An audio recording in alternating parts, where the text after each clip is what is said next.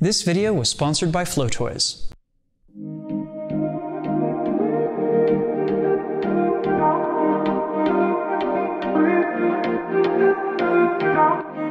Without a doubt, it's my favorite application for partner weaves, fold-outs and push-pulls. Drex here from DrexFactor.com, helping you bring the joy of flow to your world, and I'm here with my friend Tashi to teach you two fantastic applications for your partner weaves that will require you and your partner to get your feet moving. Before we dive in, however, I just want to give a quick shout out to the friends of the channel. Big thanks to Dark Monk, Flow Toys, Pyroterra Light Toys, LMF Props, Spinballs, and Ultrapoi for helping to make the videos on this channel possible.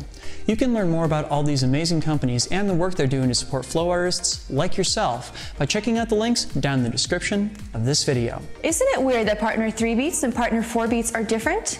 Fold-outs use both. Our first partner poi transition. Make sure before you go any further that you and your partner can do the 4 beat with both hands when facing the same way, as well as the face-to-face and back-to-back 3 beat weaves. I'll add links to all of these tutorials in the description so you can brush up before you dive in, but suffice it to say that both are essential for what we cover in this video. For a review, let's check in on communication.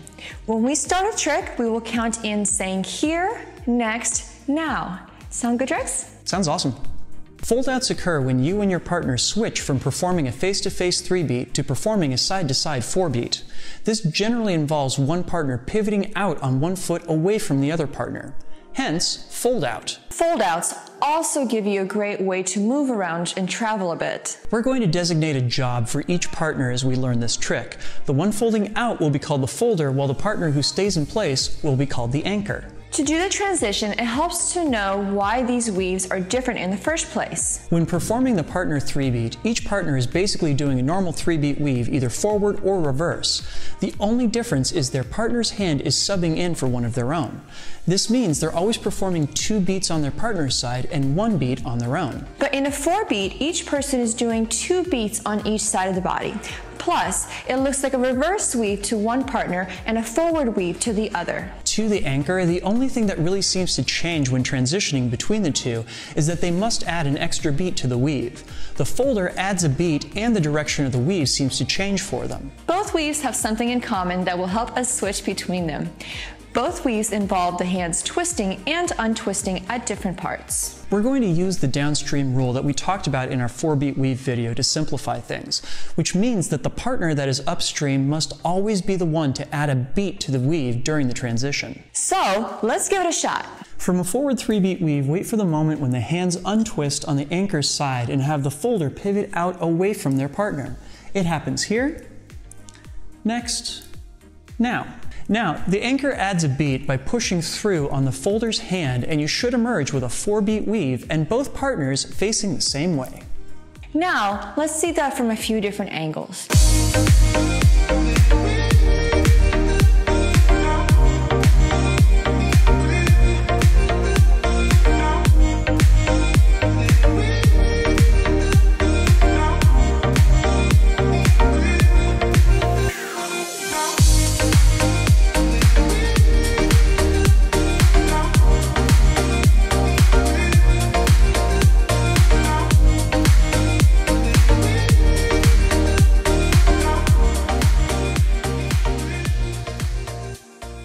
If this is how we fold out, how do we fold back in? To get back to the 3 beat weave, we wait for the moment when the hands begin to untwist on the backside of both partners. When this happens, the folder will pivot back to facing the anchor, and the anchor will simply reach over the folder's hand to drop a beat and return to the 3 beat weave. Now, let's see that from a couple other angles.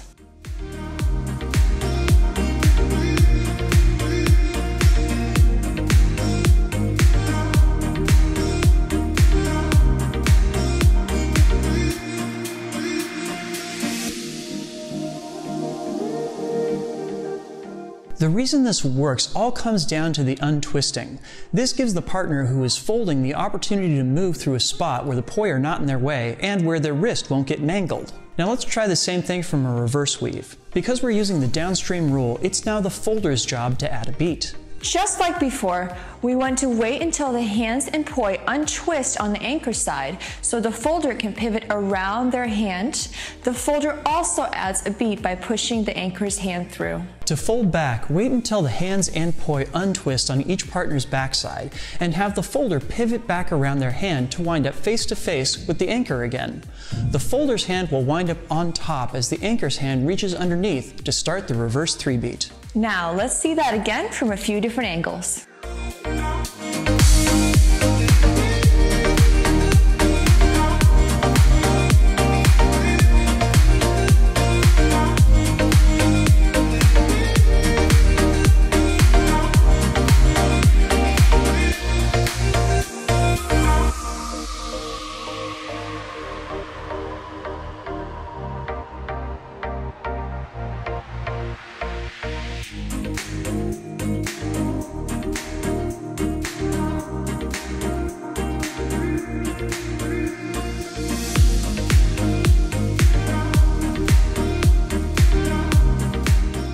Make sure to practice this transition in both directions on each hand, because next we're going to go back and forth between them. Now we're going to be using both hands. So start from a 3-beat weave, standing face to face, and pick one side to fold out on. Count off here, next, now, and have the folder pivot out to that side, switching to a 4-beat weave.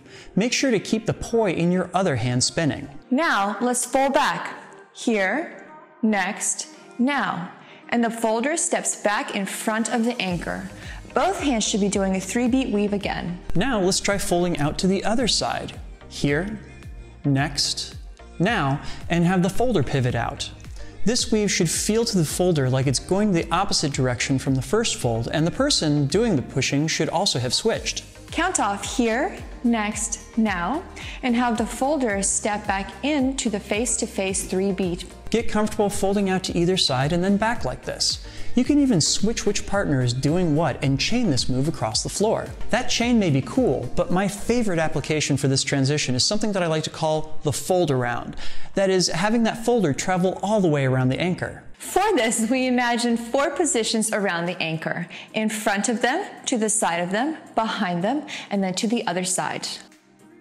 For our purposes here, we'll just call them north, west, south, and east. Have the folder step through each of these points, pivoting around their hands. Go from face to face with your partner on the north side, facing the same direction on the west, facing away from them on the south side, facing the same direction on the east, and finally, return to face on the north. This means that we have to learn how to fold out from the side and get back to back.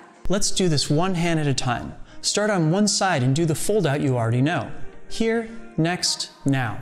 From standing side to side with your partner, pay attention to that moment when the hands are beginning to untwist on both partners' front side. From here, the folder will pivot around behind their partner and you'll both drop into the 3-beat back to back. Wait until the hands untwist on the anchor side and fold back out to their side. Here, next, now. From here, you can get to back or facing each other. You can actually make a fun drill out of this by flipping a coin a few times while you fold. From out on the side, every time you land on heads, you return to the face-to-face 3-beat and then fold back out. And every time you land on tails, you switch to the back-to-back version before once again folding back out. Learn both sides going both directions, and you can fold all the way around your partner. Start face-to-face and have the folder fold out to the west. Here, next, now. From here, they'll fold the back-to-back on the south. Here, next, now. Now have them fold out to the east. Here, next, now. Finally, have them fold back north. Here, next, now. See if you can go through each spot without having to count down. It's pretty fast, but it looks really cool. And if you'd like a final challenge from this video, I'm going to throw you for a loop with one tweak called push-pulls. Notice how the folder always has to both pivot and step out to the side during the fold around? We can actually split these tasks up between the partners. This works best if we have the anchor pivot and the folder step out. The challenge is this changes which hand we fold out on. If the folder is heading to the west position, we're used to looking for the fold-out position at the hand facing that direction.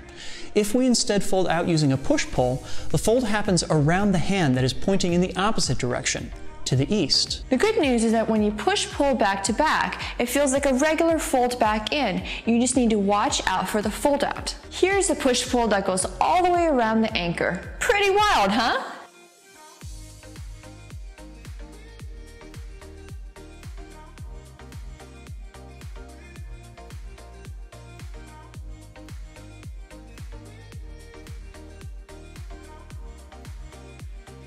Wow, that was a lot. But there's a lot of super cool stuff that came out of it. Especially when it comes to foldouts, I find it's really helpful to use poi that have a pretty slender profile because they need to occasionally make their way through some really tight spaces, and that's one of the biggest reasons why I recommend using pod poi from Flotoys, the sponsor for this series. Not only are they super soft, but unlike contact poi, they're also much more narrow and easy to slip through the spaces between bodies as partners move around each other. Flotoys is also offering a deal to those of you out there who'd like to get started on your partner poi journey.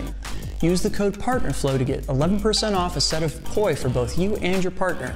Thanks so much to Flotoys for making this series possible. We want to see your partner poi.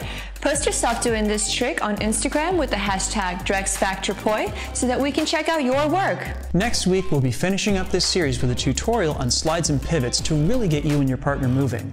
To make sure you see when that tutorial drops, please make sure you subscribe and hit the notification bell so you don't miss any of the videos in this series.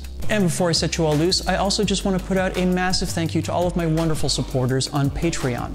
They're the reason that this video and all the videos on this channel exist. If you would like to support the work that I do, please head on over to patreon.com/DrexFactorPoi and sign up. You'll get early access to all of my content, including future videos in this series, as well as a vote in what topics I tackle in the future. Thank you in advance. The anchor then adds a beat, pushing through on the folder's hand, and you should emerge with a wild-ass weave. The wild-ass weave!